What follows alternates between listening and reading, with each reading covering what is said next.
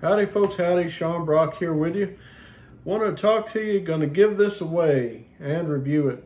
G7th Heritage Capo, gold plated. So here's the deal. If you're a subscriber, stay right where you're at. If you're not, please subscribe. But we're going to give this away in about 6 weeks if we get at least 1,500 subscribers. Now this Capo is well over $200, and everybody will have a chance to win it as long as you're not related to me, and there's only one person who's related to me who's a subscriber, so we don't much have to worry about that. And there is a third-party website that will draw the winner. I won't have anything to do with that, but if you subscribe, share this video, and comment, and you can share either on, doesn't matter if it's YouTube, Facebook, Instagram, any of that stuff. But if you do all that and you're a subscriber, you'll have a chance to win it. So let's talk a little bit about the G7th Heritage. So right away, you know you're dealing with a quality product. You know, like when you get an Apple iPhone or any Apple product, Steve Jobs was a big investor and believer in high quality packaging, and G7th apparently is the same. So in the box, we've got a really nice leather pouch, and we've got the G7th stamp on it, the Capo people. And of course, we've got a little information under that about the company and their mission, and congratulating you on being the owner of such a fine, distinguished product. And we open up the pouch. It's got a nice little button there you just snap off. And man, this is a really nice pouch, I gotta tell you. 2 compartments. So there's a front compartment there, and I'm assuming that you could put whatever you want in there. You could obviously put picks in there. I'm also thinking there's some of the other G7th family capos that would fit in this pouch. If you get some of the partial bar capos that they sell, perhaps. And it comes with a polishing cloth right here that you can use to get my fingerprints off of it.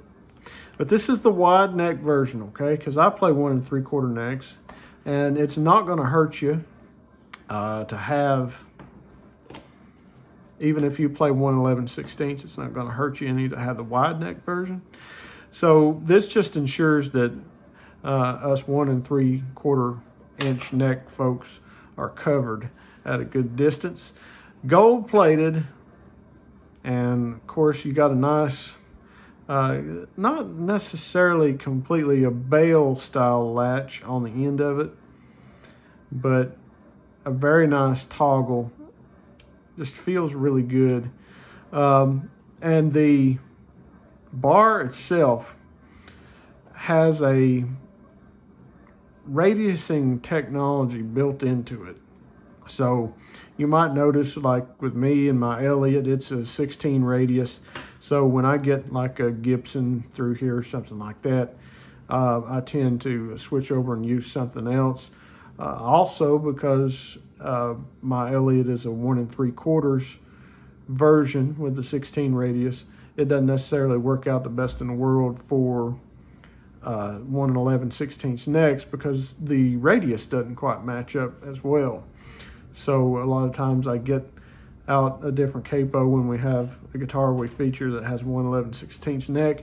You don't have that problem with this. With the radius, whatever they do, I don't know if they've got some springs under the rubber. It kind of feels like it. But I figured if you wanted a new Heritage Capo, you wouldn't want me to disassemble it to find out, just to give you that piece of knowledge and cobble it back together. Have some kind of a Fred Sanford kind of thing going on maybe. But it's a substantial rubber pad on there. The screw is also very, very nice. I'm not saying it's better than Elliott. I'm just saying it's different. It's a little larger. It turns very, very easily. And it doesn't take a lot to tighten it down. You know, it's not like one of those old cheap capos where you gotta go, you know, and it just feels kind of like you're turning a, I don't know. But there's You know, there's some capos that, and we've had them, we've all had them, that they're just horrible to try to tighten down. These are very, very high action screws, and like I say, a little larger. The neck pad on these is rubber. These, it's nice. I like the saddle on these, and I've tested it out. It has a little bit of play to it, so it can center up on the neck. And one real big feature of these is on the sides, going around the inside of the yoke, is just small strips of rubber. So if you're somebody that stores your capo up behind the nut, this will keep you from damaging the finish on the ears of the headstock. And I've owned several guitars that other capo makers products were used on them, and they ended up getting damaged, not necessarily from me, but from, you know, before I had them, of people storing their capos up behind the nut. Gold plated finish, as I mentioned. As you can see, you can have that nice polishing cloth to clean her up with. And like I said, we're going to give this away, and at least 1,500 subscribers, 6 weeks, approximately June 1st. Let's say that, approximately June 1st. And you must like, comment, and share this video and not be related to me. So there's only one person that's out. But if you do that on or about June 1st, we will go ahead and draw this. And this is not the first thing we're going to give away. I've got an idea of something that we're going to do about July 1st as well. And if you're already subscribed, then you don't have to worry about it, right? So just subscribe, like, share, comment, and this thing could be yours. And it does not matter where you live in the world. I'll ship it to you. This is not open to just someone in the United States, because I know we got a lot of people that watch us from Europe and Asia, Canada, and just all over the world, New Zealand, Australia. So don't let that hold you back. If you're international, don't worry about it. I will ship it to you. The shipping is free. You know, it's not going to cost you anything. You just have to like, subscribe, share, and comment. So let's take this thing in, put her on the Edmunds D41, and see what she holds.